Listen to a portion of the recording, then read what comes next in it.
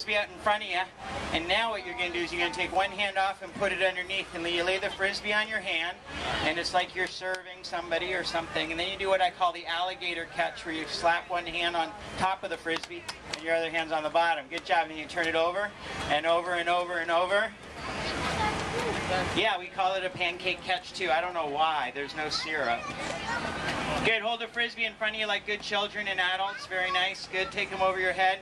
And this doesn't make you a good Frisbee player, but it's kind of fun. Yeah, sir, over your head. That's right. Yeah. Okay, good. Yeah, something like that. Okay. Good. Now hold the Frisbees out in front of you. This is kind of an easy move. I like to show people what they can do with Frisbees, not just show them my hard tricks, because you can't do those tricks in the first day, month, or year, or decade. Then you flip it up in the air and you clap one time.